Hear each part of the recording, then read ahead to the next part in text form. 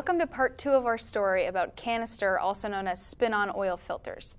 If you haven't watched part 1, this will make a lot more sense to you if you watch it first. Bill and I actually cut 7 different brands of oil filters open to see if we could actually see the differences between brands and prices of filters. In part 1, we examined the filter media and talked about oil filter bypass valves. I've got Bill here again as we dig deeper inside these filters. So Bill, take it away. Well, thanks, Alex.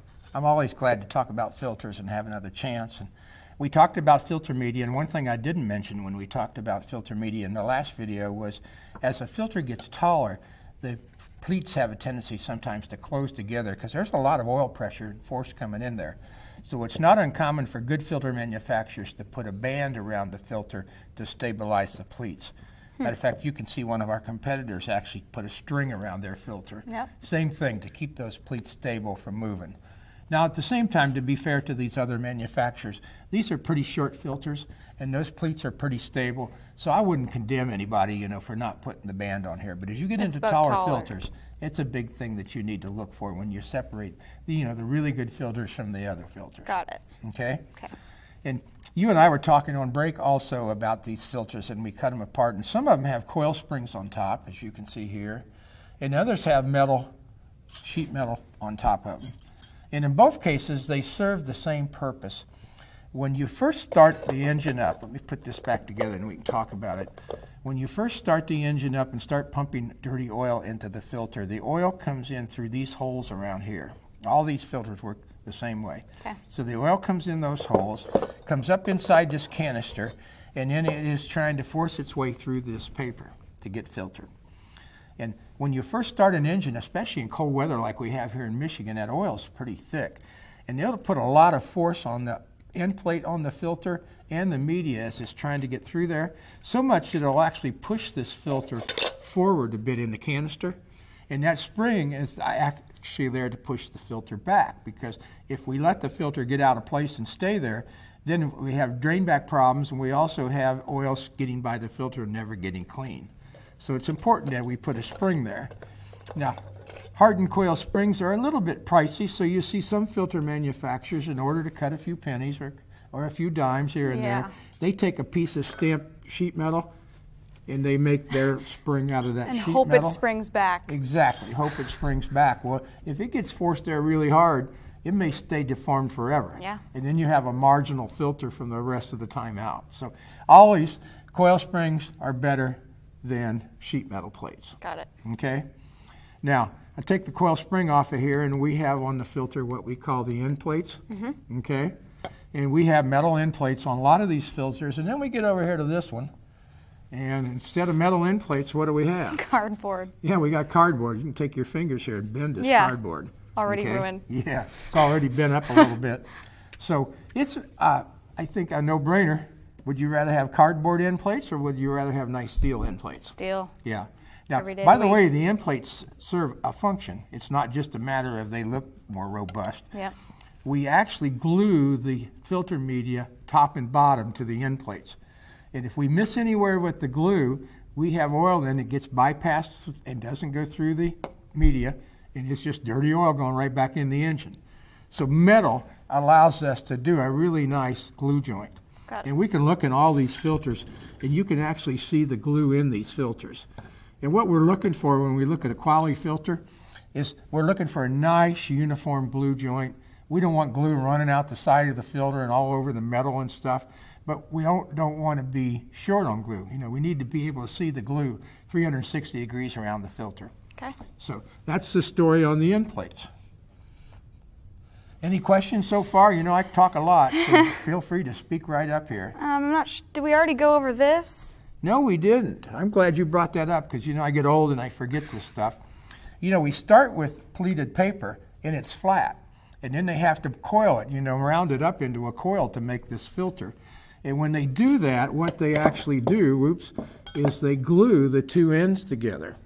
And that's what forms that round filter element, is the glue. Mm-hmm. And it's okay to glue it, but it's even better to glue it and then put a metal crimp on top of it, because if I miss a little spot with the glue, again I have a void and dirty oil goes right through there and right back into the engine and never gets filtered. So again, if you're looking at a really good filter and an okay filter, a plus is to have that metal crimp on top of the joint. Got it. So that was a good catch. Now, Bill, I've got a question for you. There's a little bit of confusion. Now, where did you get that filter? I just had it sitting over here. Oh, okay. All right. And this is a good one. Trying to fool me here. Okay. This is a good one to ask you about because I think there's some confusion about how tight you're supposed to tighten a filter when you install it in the motor. So I would agree. Do you tighten it a lot? Do you tighten it a little bit? And there's some markings on this filter, so why don't you see if we can... Yeah, well, what we're doing when we tighten a filter up is we're putting some load on this rubber seal here. Mm-hmm. This one's kind of a round one. Many of them are flat. But what we're trying to do, we always, of course, put oil on there, and there's a little picture on here of a guy or a gal with a squirt can squirting oil on there, saying put some oil on there. And that oil makes this slippery and makes it turn easier. And then we want to tighten that filter up 1/3 of a turn. And there actually is a little picture on here of somebody turning their hand that says 0.3, so 1/3 of a turn. Okay. And that just gets everything seated. And then typically it's about another 1/3 of a turn, to compress the rubber. And if you've got a relatively good grip, and I know you do, you can tighten it plenty tight enough with just your hand, assuming you can get your hand on it. Right. And where people make mistakes is they get these filter wrenches, and they just, they triple the leverage they have, and they just tighten the living crap out of these filters. And then you can never get it off. No, I've had them so bad that I've had to drive a chisel in here and hammer and spin them off with a chisel. I mean, they're just horrible. No reason for it whatsoever. Matter of fact, you're more likely to cause this to deform so bad that we have oil leaking out. So don't over-tighten. You're better off a little under-tightened than over-tightened. Yeah, like I say, 1/3 of a turn to snug it down, another 1/3 of a turn or so to tighten it up. Okay. And don't get too crazy. Now, what about putting oil inside the filter before you install it? No need to do that. Okay. Your car typically will clatter and not have any oil pressure for about 10 seconds when you first start it up if you do your own oil change, but it really doesn't hurt anything. So, and it's a mess. You put it in there, and then if you tilt a little bit, it's running out all over. Well, if you install it up, then it doesn't spill. spill. Up that way, but if it goes like that, right, then you're, it's like, good luck. That's true. So depends on the I don't application. think it's anything to get too excited about. Okay. Okay. Now, what I always did, and I've changed my own oil, even now I'm an old man, I still change my own oil. And I always start the engine up once I'm done, and I let it run until the oil pressure light goes out. And then I always look under it to make sure that I don't have oil running out. I actually goofed up once years ago, and what had happened is this rubber, see, you can pull it out of there? Yeah. Well, I didn't notice it, but the rubber from the old filter, the dirty one, stayed stuck on the engine. And then when I put the new filter on with its own rubber there, I had double the rubber. Uh-oh. Well, it didn't seal worth a hoot. I started up, and man, I got oil running out of there, oil all over my barn floor. It was a big mess. Yeah. So now I'm careful when I take the old filter out to make sure the rubber's still there.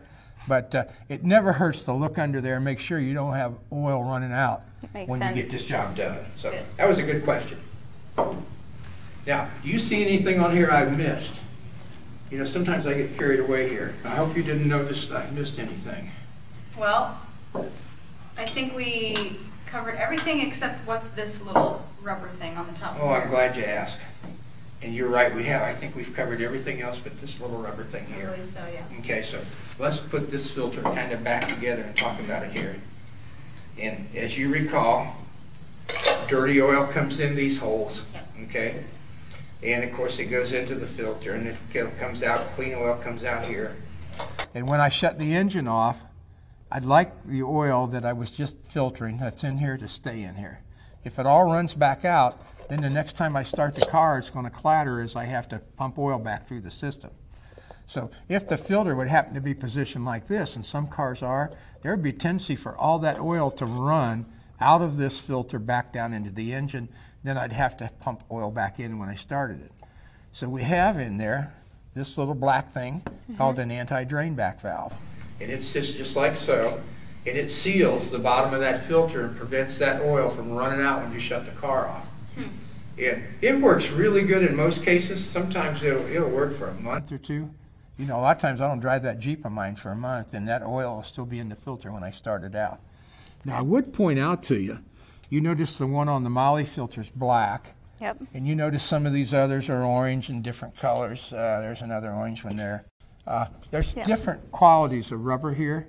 Standard ordinary nitrile rubber is about a 250-degree temp rubber.